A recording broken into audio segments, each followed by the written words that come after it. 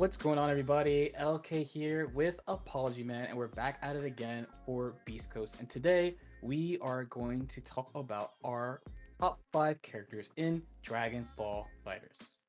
For the first character in my top 5, and this is unordered, like we're just going in order how I've written them down. But my first character is Gotenks. I actually think he's the best character in season 3.5 right now for like quite a few reasons actually. So yeah, with Gotenks, I think his like best strengths are he has like a very strong like on point like neutral game, like a strong key blast. Like he really has like a lot of like the core DBFZ tools that like most characters like want, like a strong key blast. Like he has like a good beam option, and he has like pretty strong normals as well. So I think the big thing that like really puts him over though, like all the other characters, is his Ghost Oki and his combos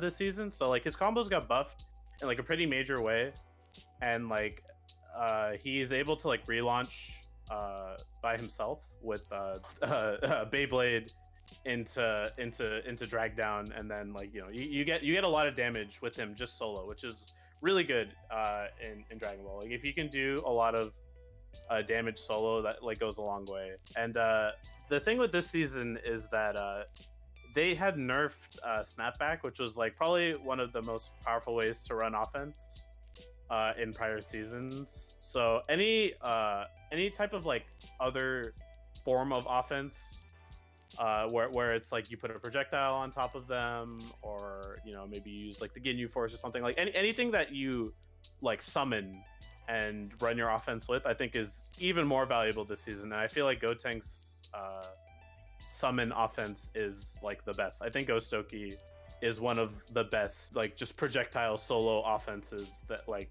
exists in the game, and it's super good because like I mean like who else can really do that? Yeah, I think Gotenks is like definitely easily a top 5 character. So for me, I'm going to push my agenda, and I'm going to say that my first character, and this is also unordered, but the first character I want to talk about is Kid Buu.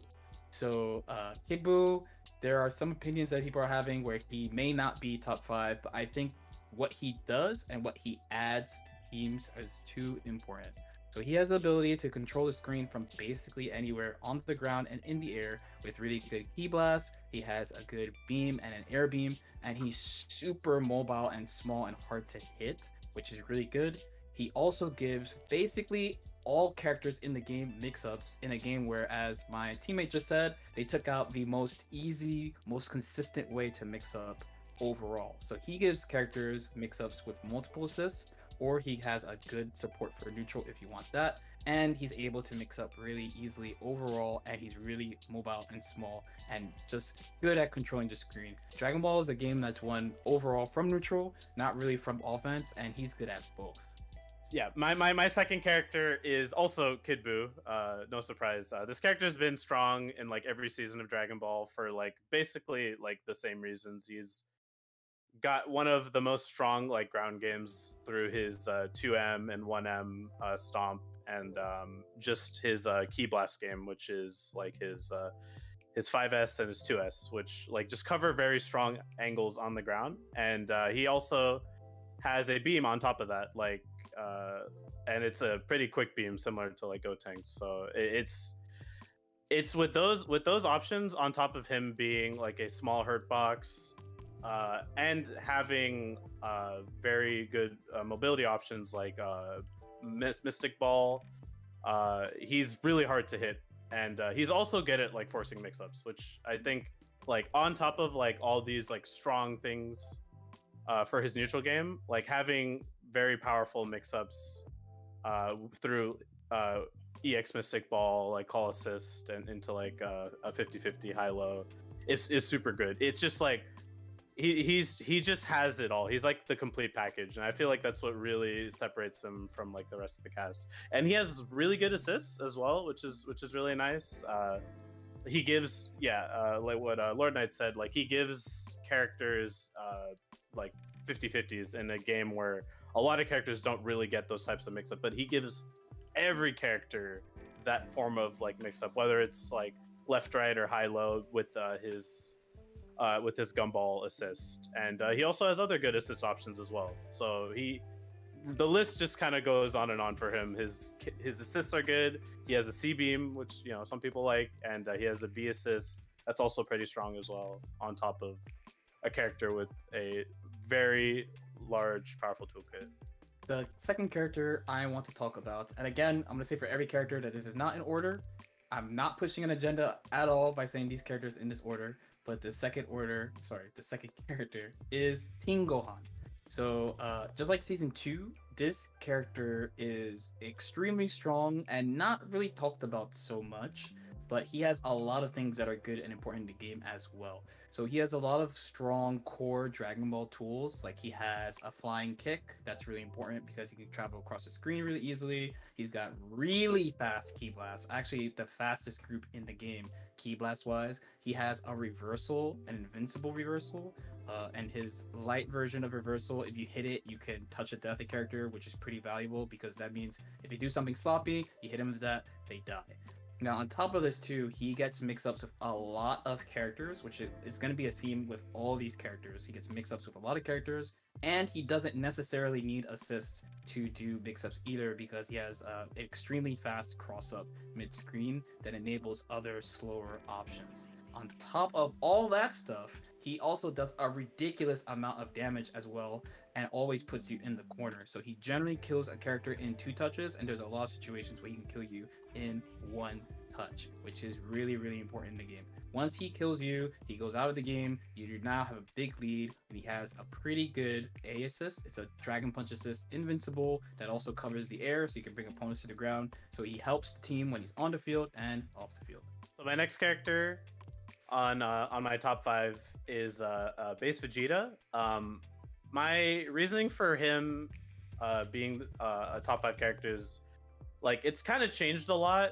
Like in season 2, there was Sonic Fox who had a lot of success with Base Vegeta and showed people like why he was really good with like his really strong ki blast angle. Like the primary neutral control he has is with like his air dash back, air dash forward, jumping S, because it covers a very good angle, very fast, and it's like very low commitment as well.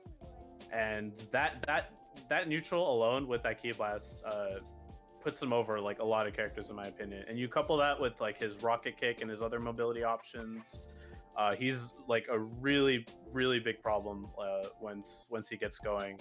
He has very high meter gain. His combos almost always 2-touch you just with how much meter he builds with his ki blast loops. He has a level 3 Oki setup that puts you in like a very, very scary situation if you can combo into his OTG command grab into the level 3.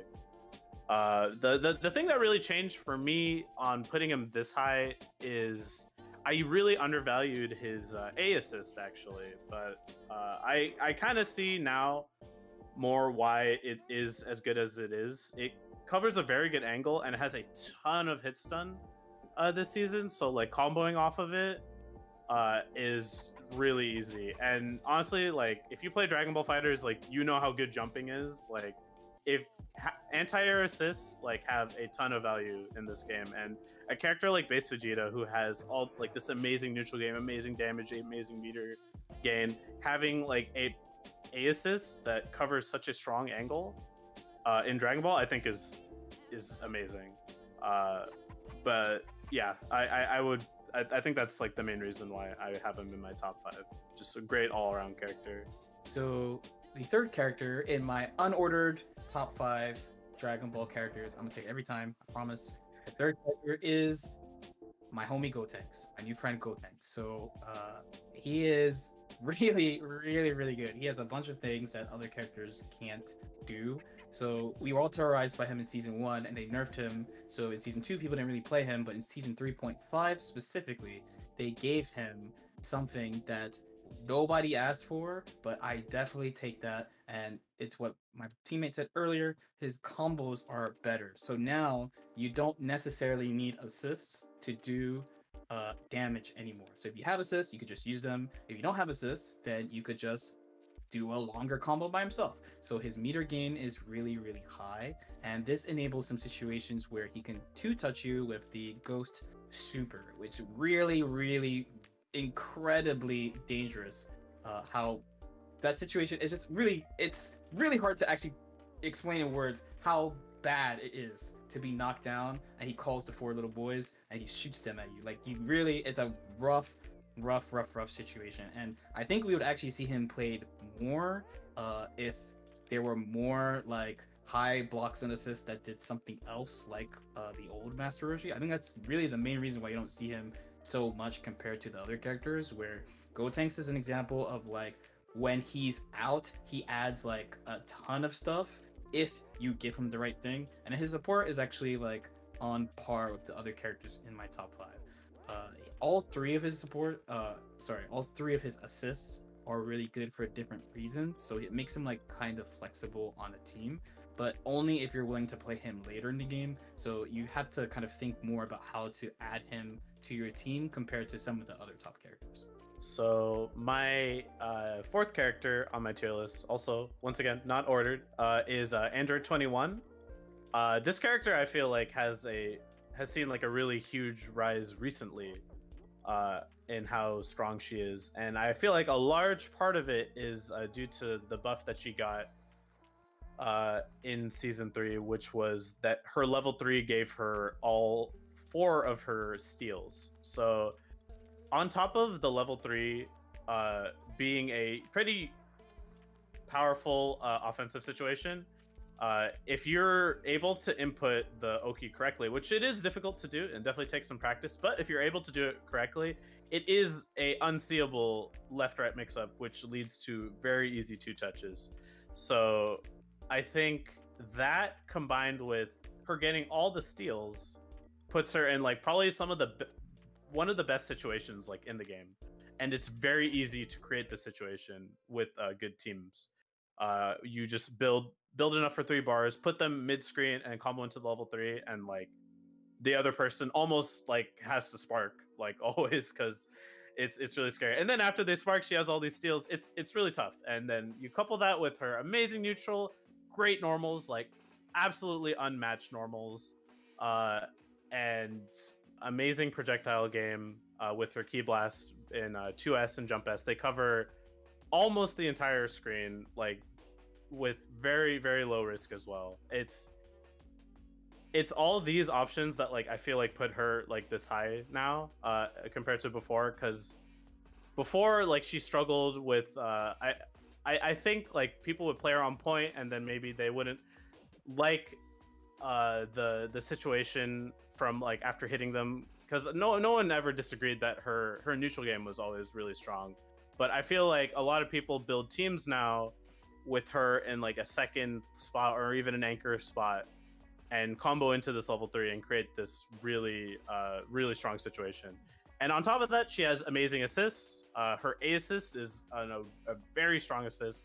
It's a very fast projectile beam property assist that has a lot of hit stun, and you're able to use it with a lot of characters. It's a very flexible assist. She has like a pretty decent C assist as well. But yeah, she has a very good assist on top of all these other strengths that I listed before. So the fourth character that I'm gonna talk about in this unordered top 5 Dragon Ball characters is another good friend of mine, Z Broly. He's been pretty popular since season 3, mostly because of the limit break change. So people started using him as anchor. So he gets a 20% damage buff when he's the last character. And that applies to all anchors in the game, but he takes advantage of it really well. He has basically the best Ki Blast in the game. It beats other Ki Blasts, and you can use it to target jumps. Like my teammate ApologyMan said before, jumping is crazy good in this game, and all Broly has to do is just move his hand upward a little bit and he can stop it. The opponent has to take huge risks just to beat that, and if he hits you, then he's going to do mad damage, knock you down, do it again. Similar to Team Gohan, he can hit you without assists, Now, the way he goes about it is a little bit riskier because it's a command grab, but still, just the threat of it is really, really strong as well. On top of that, a lot of his moves have armor that are tied to frames, not hits. So normally in fighting games, a move will have super armor, but you can usually just press another button to get through it. Or a character will have a tool that lets them jump if they hit the armor or something. But in Dragon Ball, you can't do either of those. And Broly's super armor is tied to a duration of time. It's not tied to an amount of hits. So it makes it much, much, much harder to deal with his armor attacks than even other characters in the game, like the super version of Broly. All these things together, combined also with his ability to snatch you out of the air literally with an anti-air grab, another tool that is super uncommon in this game, uh, puts him in a class above everyone else, in my opinion. And the fifth character in my unordered Dragon Ball tier list is Z Broly. Yeah, for all the reasons that Lord Knight mentioned as well, like he has one of the best, if not the best, ki blast in the game. It has a higher durability than like any other ki blast, and he shoots multiple of them and can angle them up and down, which like basically forces people to not do anything except for block and or jump or like take a anti-projectile risk with like a special or a super dash. But he has answers for that as well, and he has armor on a lot of moves as well, and has very good normals on top of this. The real threat of Broly this season, I think, is his anchor potential. The way he uses Limit Break, which is the comeback mechanic they added this season that gives him the damage buff, is probably the best of any other character, like easily. I think he's pretty like unanimously just kind of the best anchor, at least in my opinion. I think he's able to like use the comeback mechanic of boosting his damage to like offset his problems, which is I guess like not amazing damage, like just like kind of okay damage, and use all the meter that he gets in the end of the game to really just like kill you. Because a problem he would have before is like he would like 3-touch you sometimes, depending on how much meter you have, but like almost always by himself he'll always kill you in like 2 hits. He just, you know, he can command grab you, level 3 you, do it again, and then you're dead. Like that it's really strong. And I also think a big part of what makes him this good is he also has probably one of the best anti-air command grabs, and it has armor on top of it too. And you know, Dragon Ball jumping is very strong, so him having an option like this that combos into a ton of damage is very good. And that combined with actually a pretty decent A assist. I was kind of low on the assist before, but I think it's actually pretty good, honestly, and I think it's pretty flexible to use as well. I think just makes him very easily a top 5 character this season. Okay, wow. So I'm expecting YouTube comment people to roast ApologyMan because my last character, I've been saving the best for last. No, this is why you click on this video. The last character is Ultra Instinct Goku for me. Ultra Instinct Goku. So this character, and I've been able to put it in better terms recently. This character, it's not just him, it's also the game makes him better at the same time.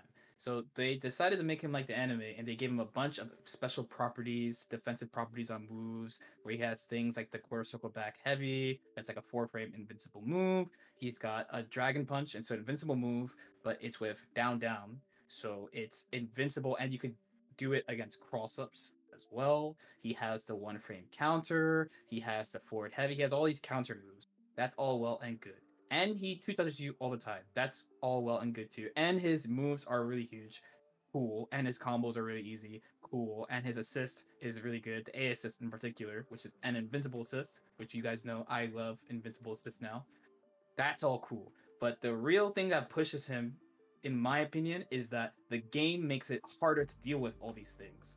Because, for example, if you're not playing a character like Gotenks a great example, that when you knock him down, if this was another fighting game, you would knock him down, he would get up, you'd learn how to time things so that you could block the dragon punch, and then he can't do the quarter circle back H, so it's a 4-frame. But because he can vary his wake up timing when he wants, and he has the special move Dragon Rush reversal on top of that, it's ridiculously hard for normal characters to actually counter all of his options. Like there's always something he can do that beats what you do unless you play specific characters to counter it, or you literally like reset him in the air or something crazy so that you could just get a chance to like not let him DP you for the one time. So the game makes it hard in that way. The game also does things like, in the game in general, you don't usually have a lot of frame advantage. So if the game just gave you like a pinch more, just a little bit more, like 1 or 2 frames, that's all it would take, then a couple of his defensive options would be much weaker. But instead, it's really strong because of how the game has given us moves across the board. So between all his strengths and the way the game is made, I think he's unquestionably top 5 character. So yeah, my top 5, didn't include a certain character that everyone is very high on, which is UI Goku. I have him number 6, just like right outside of it. But it's mostly because I think like a lot of the counterplay to the character, when he is specifically by himself, is a lot. It's pretty underdeveloped. I feel like there's still like pretty decent ways to deal with like his offense by himself. I do think his one of the best things like he has going for him is like his assist. I think his assist is like very strong, and I think it is a huge part of what puts him that high for me. But I think there's like pretty good counterplay, and I think the characters above him just have a much better neutral game than him. Like I really do believe that. And it's not that I think UI Goku is like bad or anything. Like number 6, that's pretty good. But I just think you gotta get good, you know. You just don't think he's the best. That's the difference. Yeah. I don't think. If I gotta catch the heat, you gotta catch the heat. If I gotta catch it, you gotta catch it. It's fine, dude. It's fine. So I hope you guys enjoyed our top 5 Dragon Ball FighterZ characters. I don't think our takes were that spicy. Maybe mine a little bit spicy. I didn't put UI Goku in top 5, but I hope you guys enjoyed the content. Subscribe to the channel and stay tuned for more.